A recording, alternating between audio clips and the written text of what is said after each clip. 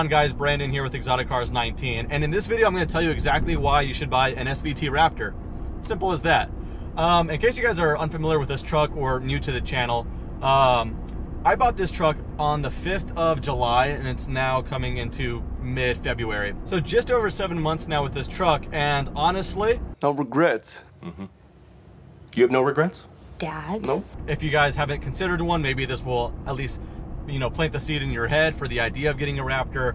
Or if you guys are already remotely considering getting a Gen 1 or an SVT or any Raptor for the most part, hopefully this will just kind of put it right off the edge, and you guys can just pull the trigger on one.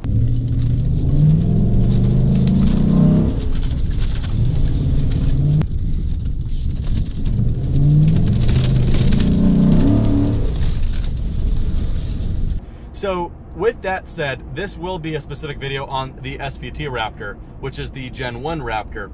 However, a lot of the pros that I'll just talk about here, probably about half of them are kind of all Raptors in general. That's both Gen 1, Gen 2. The quick summary on it, SVT Raptor is the special vehicle team from Ford that has then kind of changed. Now it's just the Ford Performance.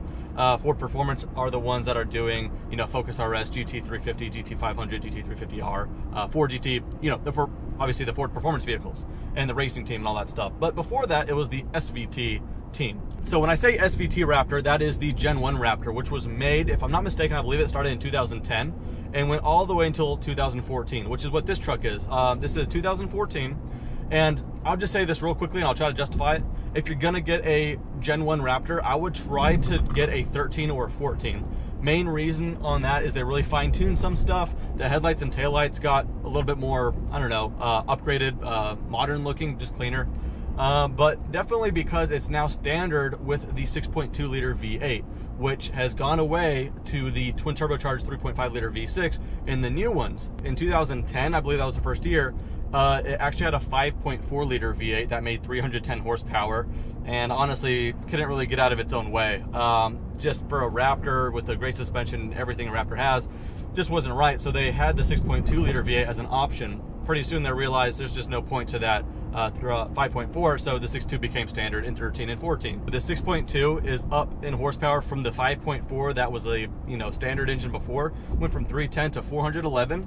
I believe the new Raptors are pushing about 450, 455 or so, if I'm not mistaken, with the twin turbocharged V6. Again, not going to compare it too much. I'll save that for the comparison and review video on that one. But there is something to kind of lust at towards the V8. One, for kind of an enthusiast point of view, being the last of the V8, unless they bring it back, which a lot of people don't see happening. And my apologies if there's an underpass. I got to do it, guys. Here's one reason why the V8's great.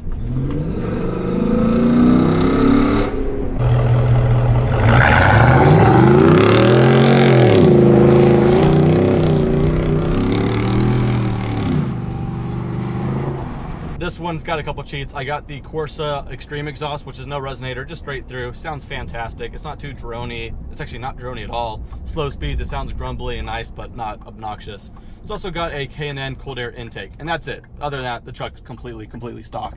Just a couple things to make it inhale and exhale just a little bit better. But I will say one reason to get an SVT is the immature reason of the soundtrack. That engine, if you open it up the way I did with the exhaust, you just can't beat it. Sticking with the lines of the V8, I'm sorry guys, the underpass is back. Sticking with the lines of the V8, it's a very reliable engine, and so back to the work truck thing. When I first got it, it sounded like a V8, but it sounded like a work truck. And the reason is, it was the engine out of the F250 for fuel, not the diesel engine. You had the option, you had diesel or you had the 6.2 liter. So because it was in fleets of work vehicles, we already kind of see the extent of the life of the 6.2 liter V8. What can it do? And a lot of company vehicles had a fleet of them, flatbeds, whatever, towing stuff around, and they would be very minimal upkeep, all the way 300, 400, sometimes even 500,000 miles. So 300,000, 400,000 miles. And I see on forums a lot of people that have 300 and 400,000 miles. Sometimes the companies at that point will trade them in for new trucks or whatever, but they didn't have problems leading up until that, just very minimal upkeep and oil changes. So the engine itself is proven in a work truck manner, high mileage, driven all the time, towing stuff. So that makes me think that maybe this engine is under stressed being in the F-150, because most Raptor owners you know, they aren't really made for towing heavy stuff. They're not really made for work trucks like that. However, you might go under different kinds of stress because they're Raptor and you're going to be flooring it all the time. So, but with that said, the SVT Raptor specifically, because the 6.2, because the sound, and that reliability that's already been proven through the F250.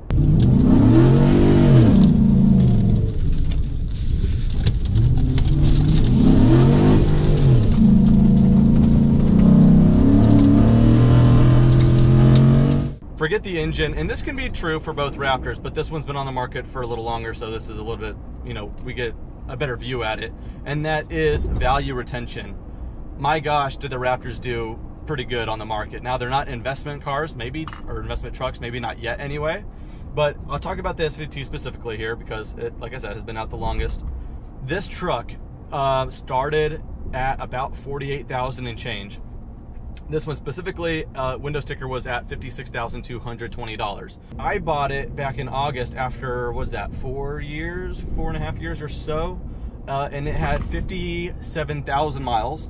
And I thought I walked out with a good deal just looking at the market, and I paid $44,000 for it. So it only lost, if I think correctly, it was at like 12 grand or so. $12,000 loss in a $56,000 truck with almost 60,000 miles after 4.5 years or so. That's not bad. We're talking about a truck here. If you compare that to a Lariat of that same year, 2014 Lariat or whatever, percentage-wise, depreciated far heavier. So that initial hit, losing that money, that you got to understand, a lot of that is just from the going from a new vehicle to a used vehicle. That happened to all of them except like the weird ones like GT2 RSs or, you know, the collectible stuff right off the bat. But for the most part, any car, when it goes off the lot, gets a mile on it, it's now used and it loses the value. With that said, I think the best value retention you're going to see is buying a used one. And obviously, you don't even have the option to get a Gen 1 new anyway, so it's not worth mentioning. But if you buy one, like I did, I bought this in July, paid $44,000. I've since put 10,000 miles on it, and I think, looking at the market, looking at, you know, 2014s and the terrain color specifically with 67,000 and change on the odometer, I think I can get out of it for over $40,000. I think I could probably sell for, honestly, 41, 42, and I'd be out a couple grand in sales tax. But I just think, as far as an entry-exit vehicle, this is a really good one. You could just get in a Raptor, drive it 5,000-10,000 miles for 6 months, a year, whatever, and if it's not right for you, you could sell it, and you're just not depreciating like you would be if you bought a brand new truck for the same money. $44,000 can get you a brand new F-150. Not a Raptor, but, you know, an F-150 nonetheless, and you might think you're better off that way getting a new vehicle, but you got to take in consideration what's going to happen with the market.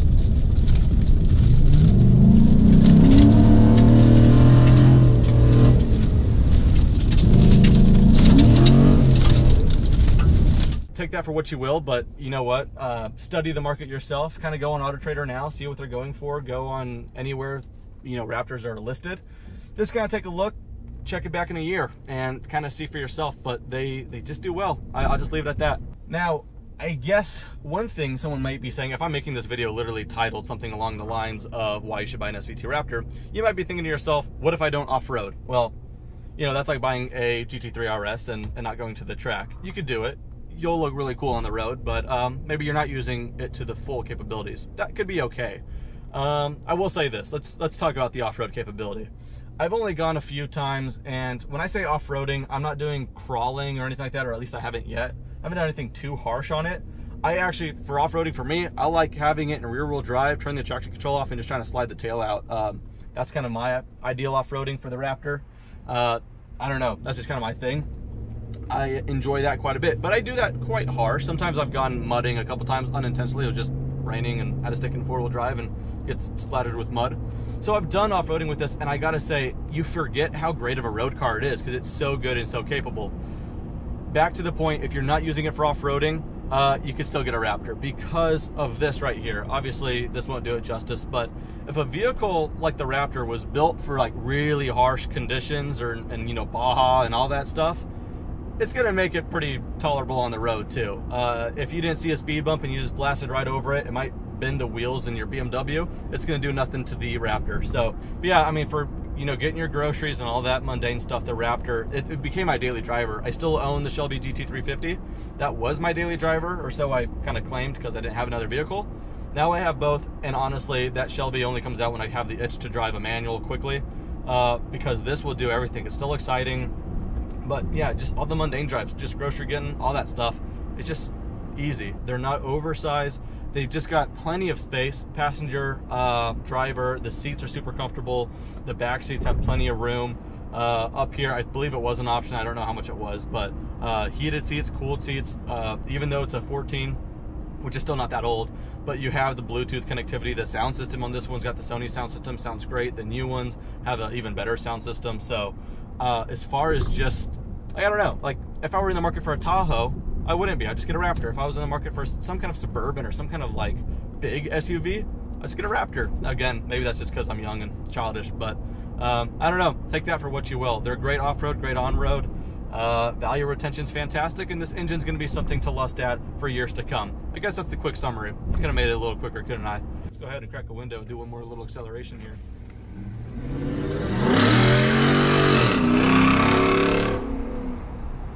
Jesus, I almost feel bad for that one. That was loud. Almost. So I guess I'll end it on that note. Hopefully no one's after me. But yeah, that'll do it for this video. Thank you guys so much for watching, and have a great day.